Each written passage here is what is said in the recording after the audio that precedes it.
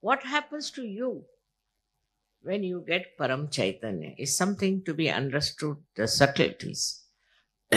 As I said, we are made of 5 elements. All right. So when you get your awakening, when the Kundalini reaches Sahasrara and opens out your fontanelle bone area, you become one with the divine power. Then this divine power itself starts flowing through. A connection is established. Now, when it starts flowing through you, this Shakti, this starts flowing through. Then what happens? The subtle part we should understand.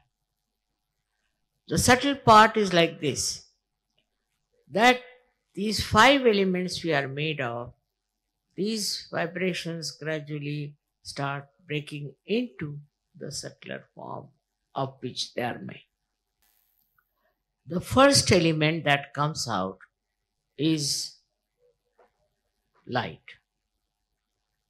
Tej, light, is the first element that comes out. So the essence of the first element is light. We call it Tej, Tejas.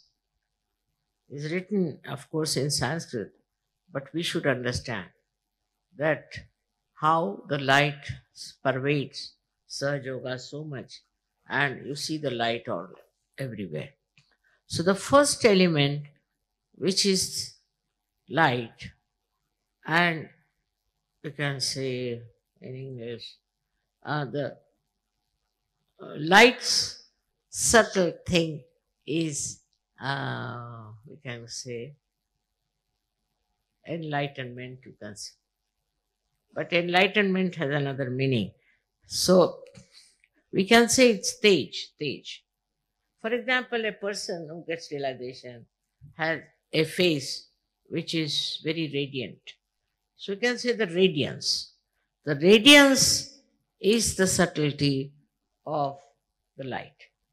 So this radiance starts showing on your face. Radiance starts expressing itself. And with that radiance, people get impressed. And they start thinking something special about this personality which has radiance. Now you have seen my photographs also, wherever they are. Many a times you find lots of light up. That is nothing but the light in me is giving radiance, because the light becomes subtler. When the light becomes subtler in me, light is one of the elements. When it becomes subtler, then it gives radiance. And so, this is the subtle growth within you that takes place. Your faces also start shining. They too have radiance, and they too have a kind of a different complexion, I would say. This radiance is to be understood is the subtle of the light, of which we are made, light, in the gross manner. Then after this, from the light, comes the second thing, which we call as Vayu in Sanskrit, meaning the air. So the air that we have, which is gross air, what is the subtle of air? Is this cool breeze that you get. The cool breeze is the subtle of that air. So the subtle of what you understand as cool breeze is what we call vibrations. The subtle of that is air, which is a part and parcel of our making. So this cool breeze is the second thing that you start getting subtler and subtler. When your growth takes place, all these subtle things start expressing themselves. It's not only that you get vibrations, but you get the cool breeze, and that is the subtle of air that has built you. Then comes the water. We are also made of water. What is the subtle of water? Is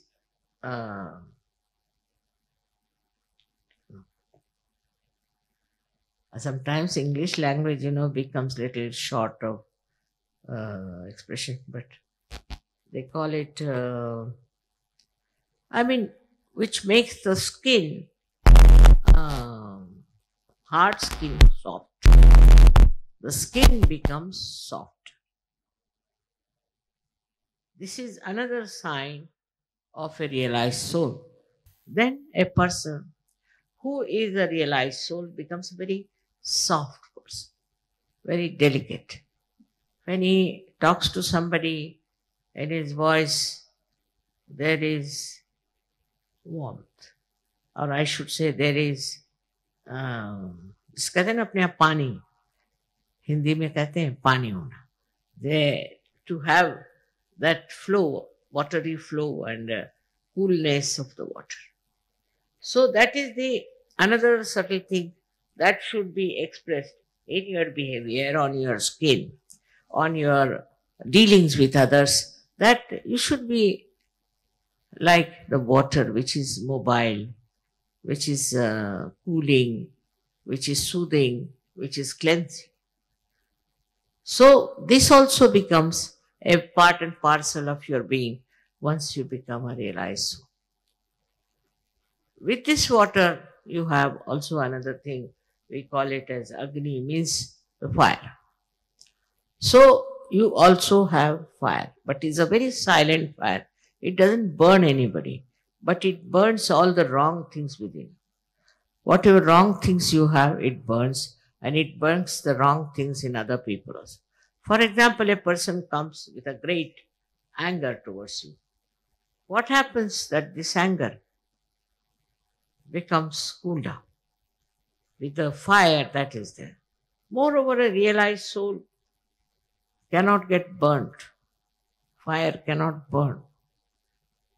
The burning cannot come to him. It's very important to understand. Also, if you are doing something wrong, it may burn you.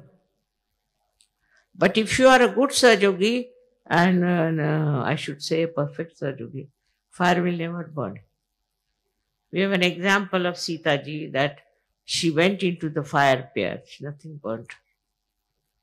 So this is what one has to understand, that once you get to the subtleties of the fire, so the fire and the water, both of them become sort of divine. For example, the water which you touch, water you drink, whatever you put your hand in the water becomes vibrated. Means what? The subtlety of the water comes in it. The coolness, curing power also comes in that water. So when it becomes subtler, all these powers start showing, which you can see for yourself. You don't have to experiment. Then the lastly is the Mother Earth. It's most important, is Mother Earth.